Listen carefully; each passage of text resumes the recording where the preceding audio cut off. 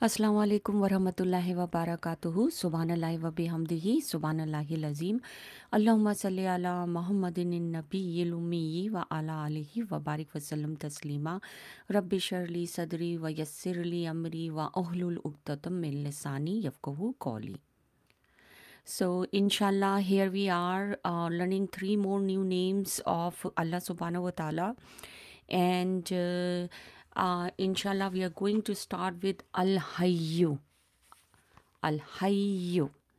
A'udhu billahi minash shaitani rajim. Bismillahir rahmanir rahim. Al-Hayy, the ever living. All life in the universe is owing to Allah, for it is He alone who grants and sustains life. This name figures prominently in Ayat al-Kursi, Al-Baqarah, ayah number 255, which stresses Allah's absolute power. We are directed to invoke Him using this name. He is the ever-living. There is no God but He. So call upon Him, making your devotion exclusive to Him. This is in Surah Al-Mu'min, ayah number 65. So, inshallah, let's make dua to our Allah subhanahu wa ta'ala. Ya Allah, the ever-living, Al-Hayy.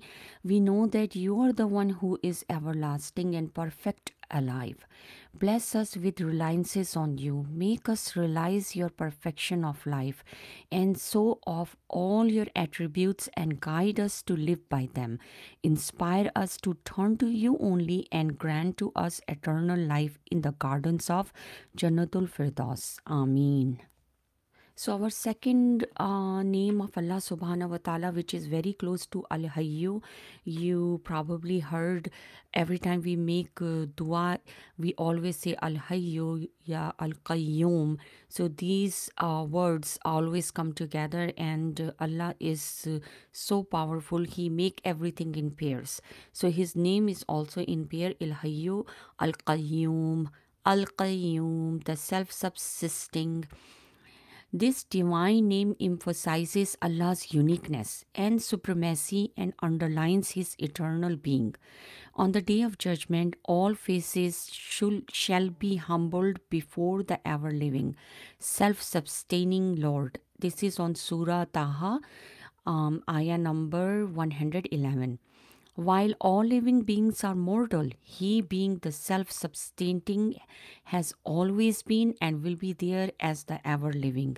Whenever faced with crisis, the Prophet ﷺ used to address Allah with this name, as is evident from the following hadith reports. O the ever-living one, the self-sustaining one, I invoke your mercy. He directed his daughter Fatima radiallahu anhu to recite this supplication. O the ever-living one, the self-sustaining one, I invoke your mercy.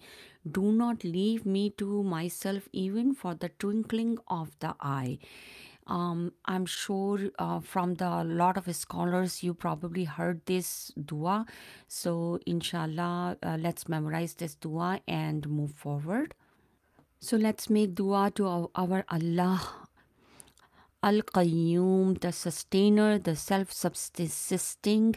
We know that you are the one who is self-existing and sustaining all. Bless us with humility in our worship and dealing with others, and make us of those who help the needy and strive in the cause of Islam.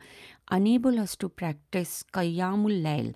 Often make us remember standing before you, and give us a longing to meet you and actions that bring us closer to you. Ameen. So inshallah, our the third name of Allah subhanahu wa ta'ala we are going to learn is Al-Qareeb. Al-Qareeb, the near. Allah tells the Prophet sallallahu alaihi wasallam in the Quran, O Muhammad, Prophet Muhammad sallallahu alaihi wasallam, when my servants ask you about me, tell them I am quite near. I hear and answer the call of the caller whenever he calls me. This is in Surah Al-Baqarah, ayah number 186. Allah's closeness is pressed home in the following hadith. Abu Musa al-Ashari reports that as some companions on the way to the Khaybar battle recited aloud, Allahu Akbar, Allah is great. The Prophet ﷺ told them, we are comforted by the Quranic assertion that Allah's mercy is close to those who do good. This is in Surah Al-Araf, um, ayah number 56.